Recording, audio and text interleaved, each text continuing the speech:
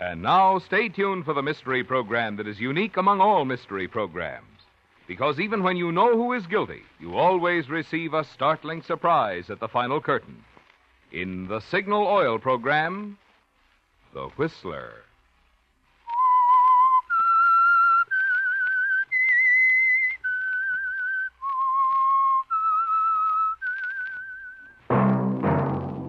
Signal, the famous Go Farther gasoline, invites you to sit back and enjoy another strange story by The Whistler.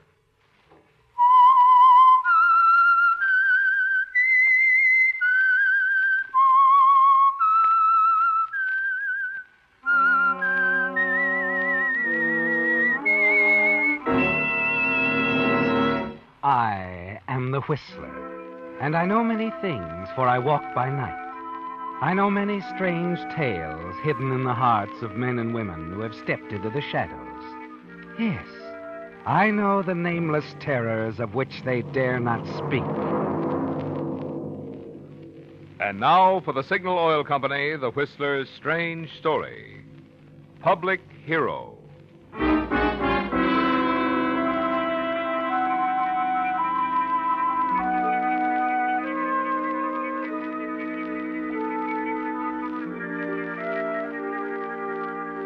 A few years ago, Cartwright Pictures had been a small, independent movie studio. Today, it was a byword for quality production. Most observers agreed the studio's success was due to the ability of its attractive owner, Elaine Cartwright. Publicity cameraman Jeff Lambert was of a different opinion.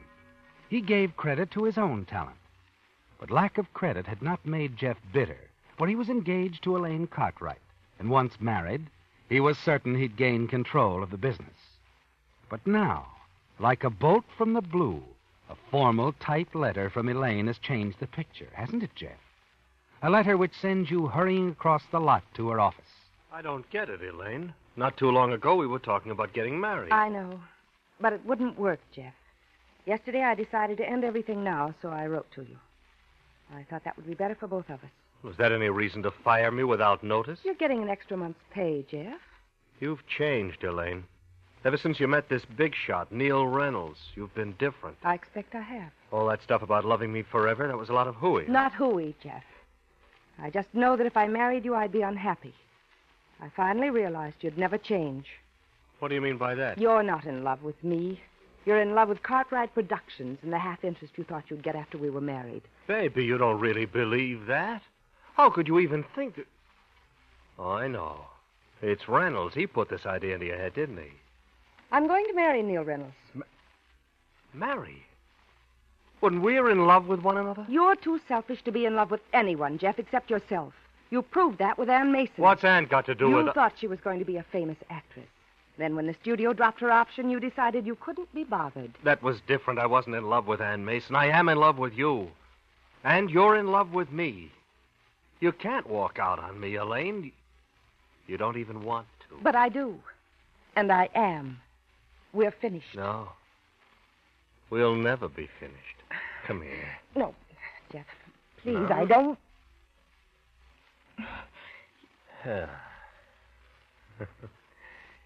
Still insist everything is over? Please, Jeff, I've made up my mind. You can't change it. Okay, Elaine. Okay, if that's the way you want it. Only I have an idea you're going to be sorry and lonesome. When you are, give me a ring. We'll take up just where we left off.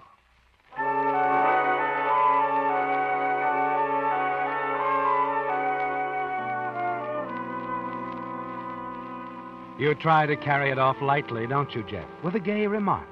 But inside you're trembling. Because there's something in Elaine's tone. It isn't going to be easy, is it, Jeff, giving up Elaine? Not to mention the assured eventual partnership in the Cartwright studios. But you've got to sit tight, wait Elaine out. And part of doing that includes taking another job for a while on one of the city papers as a news photographer. It's about a week later that you're having lunch in a small restaurant when you meet another old friend. Well, well, well. So Elaine Cartwright finally caught up to our boy Wonder. Well, Ann Mason. Yes, little Annie Mason. Still around. She's seen the papers, too. Papers? Mm-hmm. Read, sweet boy. What? Neil Reynolds, youthful financial wizard, president of HR Mining Company, Reynolds Productions, Reynolds Construction reveals engagement to Elaine Cartwright, head of Cartwright Productions. Kind of sudden, wasn't it, darling? Not at all. No, I've known about it for some time. Oh, don't kid me. Enjoying yourself, aren't you? No, I'm sorry for you. You know the way I feel about you. Well, that's all over, Ann. I told you months ago. No, that's what you said, but I don't believe it. I think you switched to Elaine for what you could get out of her. Should hate you for it, but I don't. Well, you're wrong, Ann. I love Elaine. Really? Then it's pretty much a one-sided affair, isn't it, darling? Oh, skip it, will you? See you around, Ann. Right now I've got a date with a double scotch. As you walk away from Ann Mason, you glance again at the headlines. Read the paragraphs underneath. Learn that Elaine is in San Francisco, where she'll stay at the home of Neil Reynolds' parents until the wedding, which is just 1 week off. But it's not going to take place if you can prevent it, is it, Jeff? Elaine is the only girl you ever really cared for, and you also want the things marriage to her would bring. You just can't believe she's really in love with Neil Reynolds and decide to see her once more. The next day, you leave for San Francisco by plane. Phone Elaine at the Reynolds residence and hurry out to see her. You shouldn't have come here, Jeff. I had to, Elaine. When a guy loves a gal like I do, What's the use of going over all that again? Because I love you. Give me another chance, I'll prove it. I told you, Jeff. You don't have to make up your mind now, honey. Think it over. That's all I ask. Before it's too late. I don't have to think it over, Jeff. Still Neil Reynolds? Yes. But, Elaine, it's no good. You don't love him. Neil knows I'm not in love with him in the sense I thought I was in love with you. I've told him all about us, everything. Oh, you don't expect me to believe that. Maybe you didn't hear Elaine, Lambert. She said she wanted you to leave. Neil. Hello, Reynolds. Glad to meet you. I have a couple of things I'd like to talk over with you. There's nothing to talk over, Lambert. I wouldn't be too sure. You're not married yet. We will be. Very soon. Maybe. Not if I can prevent it, however. You see, I happen to love Elaine. Please, Jeff. You also indicated that you'd enjoy going steady with the studio Miss Cartwright owned. Oh, how crass. Okay, Reynolds, it's going to be an interesting war. Remember, all's fair, huh? I'll do anything I can to stop you from marrying Elaine. Anything.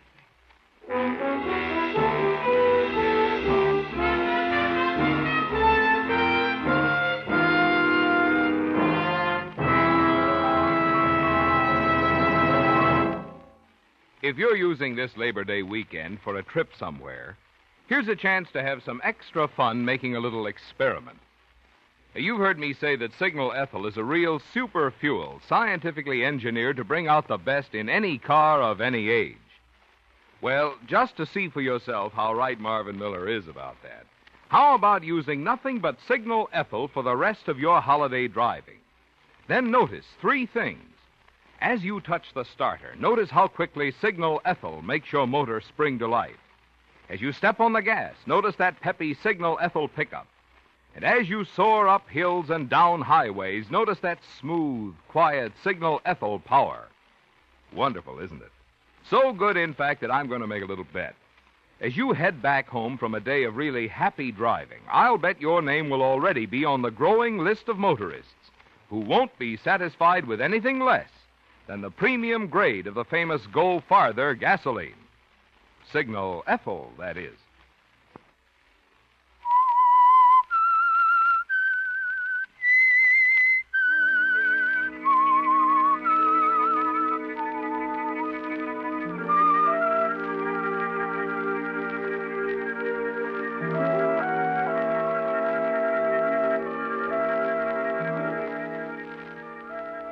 It seems terribly complete, doesn't it, Jeff?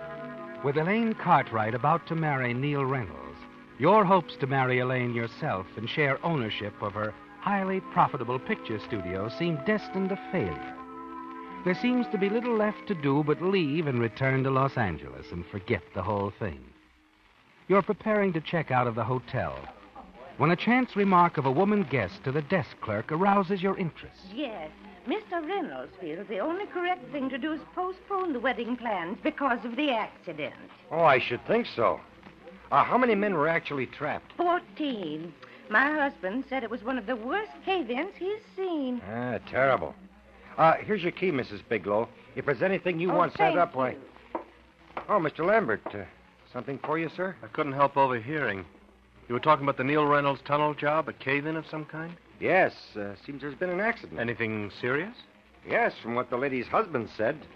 That's a big project, you know.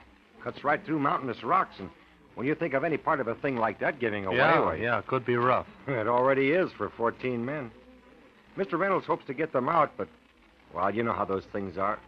Oh, you checking out, sir? No. No, I was, but I think maybe I'd better get up to that tunnel site.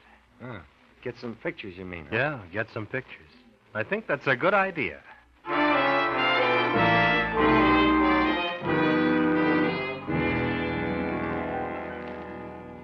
For the moment, Elaine becomes secondary in your thoughts, doesn't she, Jeff? This trip to San Francisco has proved expensive, and a scoop on some news photos might prove profitable to you. You leave the hotel, rent a car, and drive rapidly north to the tunnel site. The scene is charged with a tense air of excitement, drama, because of the trapped men and the work being done to save them. It's slow, laborious work, and time is always against the workers in these situations. You move about the scene, getting pictures of the rescue workers, the derricks. And then as you pause to place a new plate in your camera... Jeff, what are you doing here? Oh, hello, Elaine. I thought you'd gone back to Los Angeles. Oh, I thought I'd stick around, take in the wedding. I understand it's been postponed. Yes. Makes the boyfriend look pretty noble, Elaine. Reynolds postpones own wedding to help workers he holds so dear, all that sort of thing. I can assure you that Neil has no such thought. Something wrong, Elaine? No, it's all right. What are you doing here, Lambert? Taking pictures for my paper. You don't mind, do you? Not if you stick to taking pictures. Stop annoying Elaine. He isn't annoying me, Neil. What about the men? Are they still... They're still inside. What happened, Reynolds? Mouth of the tunnel give way? Yeah, that's about it. They're all right. We don't spend too much time getting it opened up again. I'm going to climb down the ravine here and see if it'd be easier to dig in from this side. Neil, do you have to do it yourself? We're all working at it. Now, you keep back from the edge here, Elaine. This granite can fool you. Be careful. Don't worry. With you waiting up here for me, I'll be back. Oh, and Lambert. Yeah? See that you confine your activities to photography. By all means. Matter of fact, I'm going to follow you along a ways. Yeah? Well, what's your footing? Yeah, I want a picture of the big boss giving his all for the boys. Do what you like. Be careful not to get hurt.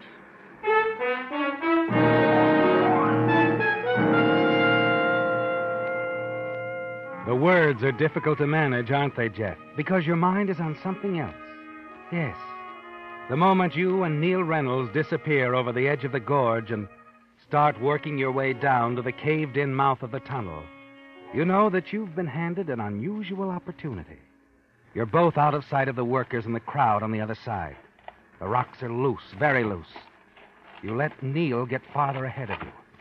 And then as he doubles back, you find him almost directly below you and a huge, precariously balanced boulder. You look around, and when you're sure you're out of sight, you lean against the boulder and push. Feel the loose granite beneath your feet give way. The boulder starts to roll under your weight, and then it falls.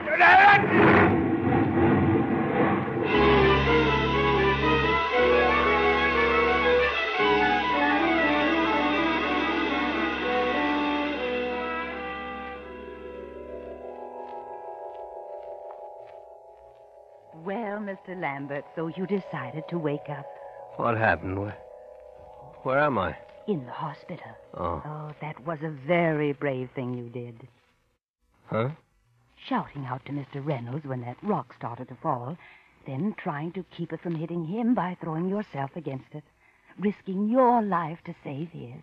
Oh. Reynolds, was he pretty badly? Oh, no, he's perfectly fine. Heard you shout and leap clear. They finally got the men out of the tunnel, too. And you're right here in the papers with the rest of the heroes, Mr. Lambert. How does it feel? Oh. Great, just great. Of course it does. You're going to be all right yourself. No broken bones. The doctor just thought it best for you to remain here a day or so. I see. Now, if you feel up to it, there's someone waiting to talk to you. Oh? Miss Elaine Cartwright. Shall I tell her to come in? She's quite proud of what you did. Really? Well, yeah. Yeah, show the lady in, nurse.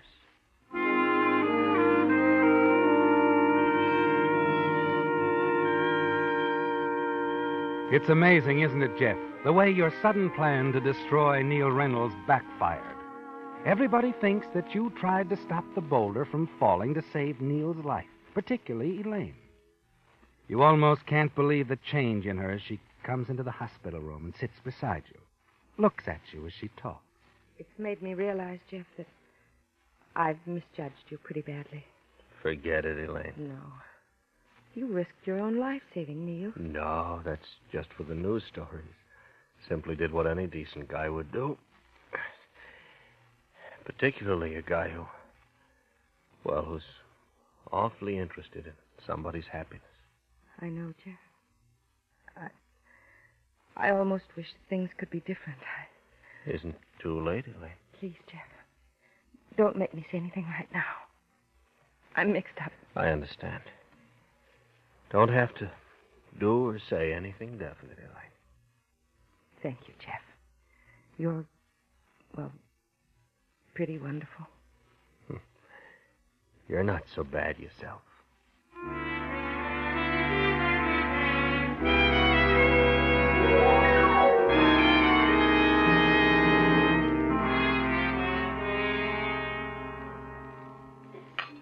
Really quite a surprise you're inviting me to lunch today, Reynolds. I wanted to discuss that interesting newspaper story about you, Lambert. They made you quite a hero. Look, Reynolds, I don't expect anything for what I did. I know, but I do. Here. What? Take a look at this. Well, what is it? I shouldn't think it'd be necessary to explain to you. It's a picture, Lambert. Another photographer snapped that. I thought it was so interesting, I bought it from him for my private collection. But what it shows... It shows Mr. Jeff Lambert, public hero, leaning his shoulder against a rock and shoving hard, just above the spot I was in at the time. All right, so you know. I know you tried to kill me. Yes. You haven't done anything about it. No, I haven't done anything about it. For the moment, I'm willing to let you remain a public hero. As to the future... Yeah? That's up to you. If you stay out of Elaine's life... Has she seen this? No, she still thinks you tried to save my life. And if you let her alone, she'll always think so. Why all the nobility? If you showed her this, She'd be finished with you, yes. But I'd never know for sure whether she married me because she thought you were a heel or because she thought I was the right guy for her. And that's the only way I want it, Lambert. I see. Oh, there's no use tearing that print up. I bought the plates, too. Incidentally, there's a couple of other shots even more interesting than this one. You've thought this out all the way, haven't you? All the way. Now you'd better start thinking things out. Okay. Okay, so I promise to get lost. What then? Do you hand over those plates to me? No. You'll have to show me you're going to behave, Lambert. Oh, how? What can I do? That's your problem. Think about it. Something will come to you. Meanwhile, stay away from Elaine. Oh, sure, I'll do that. Now, if you'll excuse me, Mr. Public Hero, I've some important things to attend to. Good afternoon.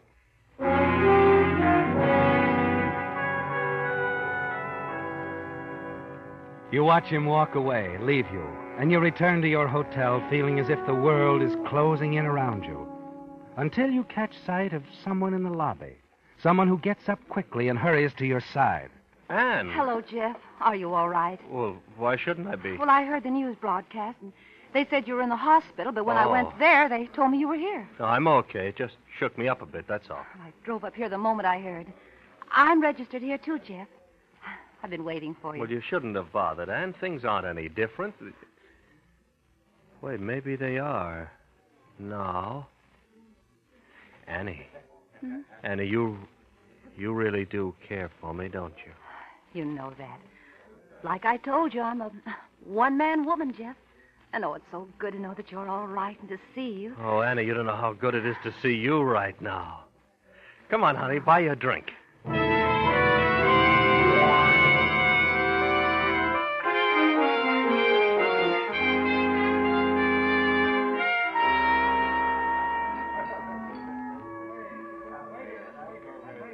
Well, that's it, Anne. I realized it lying there in the hospital. You're worth a dozen Elaine Cartwrights. I tried to call you last night to tell you. But I was on my way up here. I guess so. Nobody answered the phone. I was glad afterwards. Glad. But I thought you Anne. said... And you won't want me after I tell you the truth about that accident. I'm no hero, Anne. Of course you are. No, that wasn't any accident out at the tunnel. I caused it all. What? You see, I tried to kill Neil Reynolds. Almost killed myself instead. Oh, Jeff. Oh, you didn't. You couldn't. It wasn't premeditated, just a sudden impulse. I'd give anything I've got if I hadn't done it. Well, I guess it took her a shock like that to wake me up. And you're really through with Elaine? You're the only thing I want, Anne. The only thing I need. If you still want me.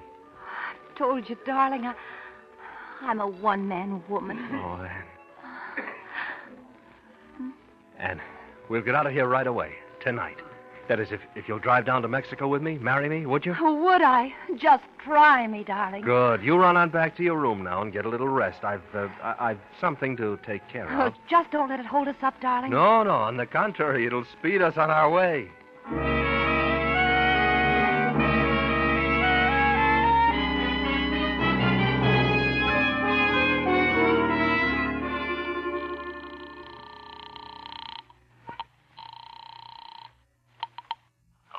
Neil Reynolds?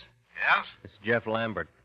Look, will it convince you I'll stay away from Elaine if I tell you that I'm getting married tomorrow? It might, if I heard it from the girl. Okay, you can.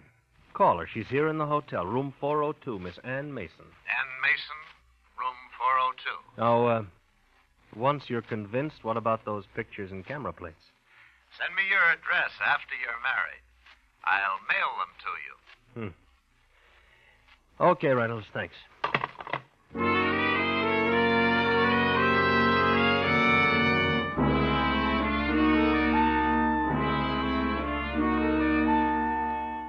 It's only partly perfect, isn't it, Jeff? Because unless you can find some other way to get those camera plates, you'll have to go through with a marriage to Anne. It's getting dark when you check out of the hotel, meet Anne, toss your luggage into the back of her car, swing out of the city and wind your way along the lonely Skyline Drive, high over the sea. Jeff. Mm-hmm. Neil Reynolds phoned me. I went to see him. You went to see him? Mm-hmm. What'd you talk about? Well, just us. Told him how long we've known each other. Well, he was so nice, I invited him down to have a drink with us, but he couldn't make it. He'll be busy tonight. But he was convinced that you are a nice guy. How do you know? Well, he gave me this package. Said it was a wedding present for you, Jeff. Made me promise not to give it to you until after we were married, though. He did? Mm-hmm. Well, Annie, you're a great little convincer. You know what's in that package, Anne? Well, I didn't ask. Prints and camera plates proving that I tried to kill Reynolds out at the tunnel. And now we've got them. I have them until we're married. Oh, but you're going to let me see them, aren't you? Just to be sure they're all there? Oh, don't suppose that could do any harm. Oh. What are we stopping for? Oh, it's a nice view from here, Anne. Very nice, especially from where I sit looking down at these plates. So that's it. Not giving them to you, Jeff. What? Hey, come back here. Now, give me those plates. There. That's better. Take these prints along, too. Tear them up. Goodbye, Annie. Please, Jeff, please. Oh, you can't be this low. I'm not being low, baby. Just got some important things to attend to, alone. Don't worry about your car. I'm not stealing it. I'll leave it at the hotel garage in San Francisco. But you can't leave me out here. You're not stranded, baby. You can catch a bus a couple of blocks back. They run every 20 minutes. You're a good girl, Annie. You've put everything I need in the palm of my hand.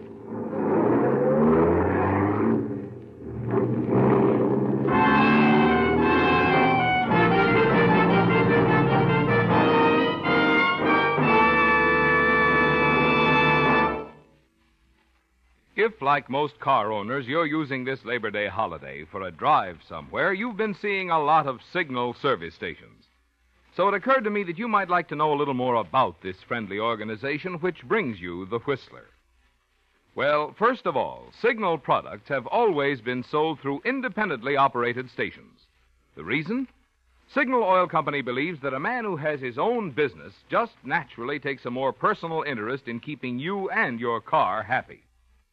Secondly, because you want top quality products for your car, each individual Signal station is backed by an organization which serves the many hundreds of Signal dealers in 7 western states, with facilities to bring you every latest advance in petroleum science.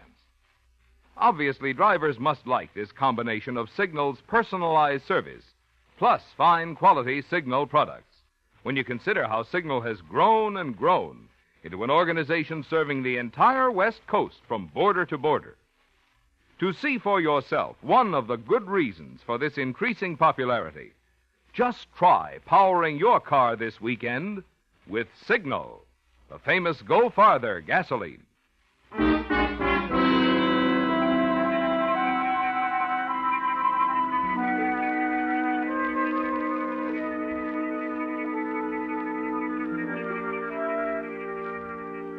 The early morning was made more dreary by the thin layer of fog, the occasional screech of a gull moving effortlessly across the scene on the beach, the remains of an automobile which had plunged from the heights of Skyline Drive. The preliminary check had been made by the investigating officers of the Highway Patrol. The lone occupant identified, removed, and the officers were completing their report. Well, Dave, hauling this wreck out of here is going to be quite a deal. And just a waste of time, too. Beats me how fast some of these guys will drive on a mountain road, taking chances on smashing themselves to pieces. Yeah, but this one was unusual. The doc says the guy in this car wasn't killed in the crash. He was just knocked out. He was carrying some camera plates. They smashed up. Cut him pretty bad, and he bled to death during the night before we found him early this morning. The guy was a cameraman? Yeah. His name was in the papers the other day, Jeff Lambert. Lambert? I read about him. He's quite a hero. Saved that big shot Neil Reynolds' life. Mm-hmm. I hope when Neil Reynolds reads about it, it doesn't spoil his honeymoon. Reynolds and Elaine Cartwright flew to Phoenix last night. Got married.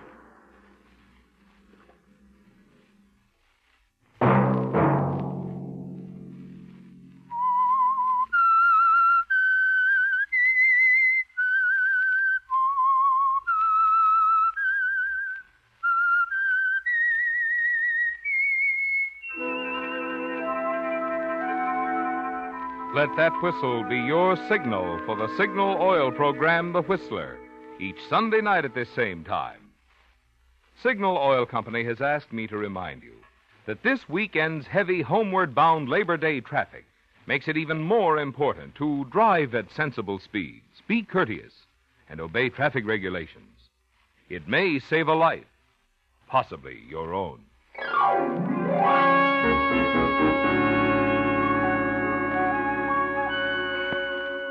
Featured in tonight's story were Bill Foreman, Larry Dobkin, Virginia Gregg, Gigi Pearson, Stephen Chase, and Herbert Litton.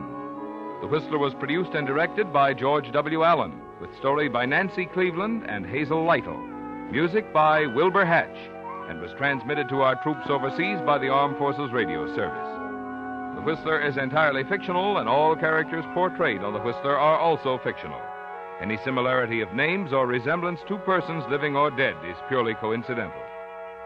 Remember to tune in at this same time next Sunday, when the Signal Oil Company will bring you another strange story by The Whistler. Marvin Miller speaking for the Signal Oil Company.